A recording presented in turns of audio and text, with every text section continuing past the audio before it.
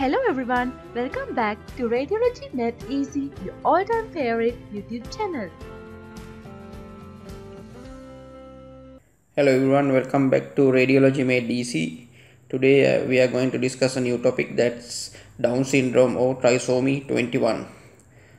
So it's the commonest chromosomal disorder in children, and also now our main aim is to describe radiological features. Let's see system by system. First, the central nervous system. So one abnormality is cerebellar and Vermian hypoplasia. Another feature is Moya-Moya syndrome. That means there's occlusion or narrowing of the circle of Willis, the cerebral vascular system. Another abnormality is inner ear abnormalities. There are semicircular canal and cochlear abnormalities can occur. Hippocampal volume loss is also an abnormality. Then our next one is cardiovascular system abnormalities. The most common one is atrioventricular septal defects. Then next comes ASDs. Next VSDs. Then let's talk about RS problems. Pulmonary hypoplasia or lung volume loss can occur. Then pulmonary cyst or subpleural cyst is also another problem. Next one is pig bronchus. That means there is the upper lobe bronchus directly arising from the trachea. It is called pig bronchus. Next, see the GIT problems. One is tracheoesophageal fistula with esophageal atresia. Then duodenal atresia, you will see double bubble appearance. Then anal atresia. Diaphragmatic hernia is also another feature in neonates. Next is Hirschsprung disease. That means aganglionic segments in rectum extending to the colon. Another one is omphalocele. That means kind of a bowel herniation outside the umbilicus. And also musculoskeletal problems can occur. 11 ribs is another feature. Then atlantoaxial subluxations can occur. Then developmental dysplasia of the hip. Also there will be hypoplastic posterior arch of atlas. Hypersegmented sternum is also a feature. And in children there will be a Mickey Mouse pelvis or flaring of the iliac wings. Another one is clinodactyly. And sometimes congenital hypothyroidism or absent thyroid gland will also be seen. We have to do a ultrasound of the neck in that case. Let's see some imaging findings. First, this is the invertogram. So child is kind of upside down. Here you can see a marker here like a coin.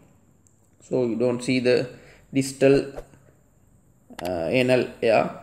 So there's cutoff of the air column.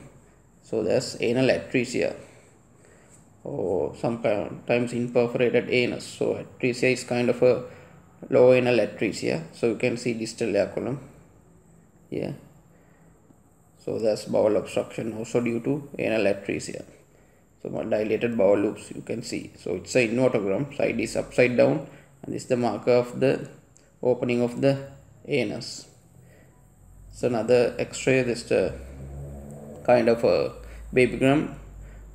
You can see the coiling of the NG tube. So there's esophageal atresia, and you don't see bowel gas here. Yeah, you don't see bowel gas. So there's possible no fistula, but there's esophageal atresia. Fistula tract possibly not there, and so there's esophageal atresia. Then next one is this also babygram. You can see double bubble appearance. This is the distended stomach, and this is the distended upper part or first part of the duodenum. So it's a double bubble appearance due to duodenal atresia. So this is the endotracheal tube. These are a few lines. Can see umbilical, arterial and venous catheters you can see.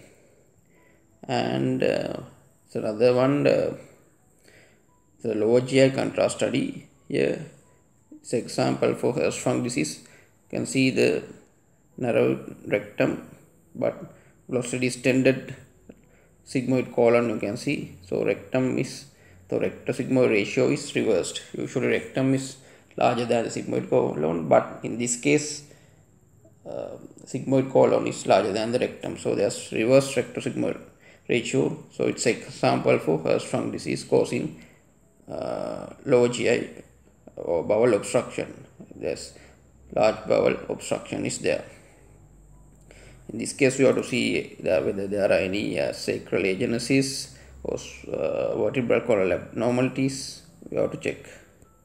There's associated problems in vectoral abnormalities. So it's another chest X-ray, chest X-ray, and also the abdomen, upper abdomen is also included here. Here you can see the NG tube. Yeah, it is in the left lung field in relation to left lung field. So we can see some lucencies here, continuous with the bowel shadows or bowel lucencies. So there's congenital diaphragmatic hernia, and also there's mediastinal shift to the left side. So this example for diaphragmatic hernia which is seen in Down syndrome patients. So this is another one, another X-ray babygram. You can see large rounded opacity projecting from the abdomen. So you can see some bowel lucencies, bowel shadows within the opacity. So it's kind of a omphalocele. So NG tube also on the right side. So probably there's stomach is also herniated to the sac. So this is omphalocele which can be seen in Down syndrome. Then another one is you can see the dilated, grossly dilated heart in the child, and also superior mediastinum is also somewhat dilated. So this is atrioventricular septal defects causing dilatation or cardiomegaly in the child. So there are no complicating features like pulmonary edema, no pleural effusions. So basically there's dilated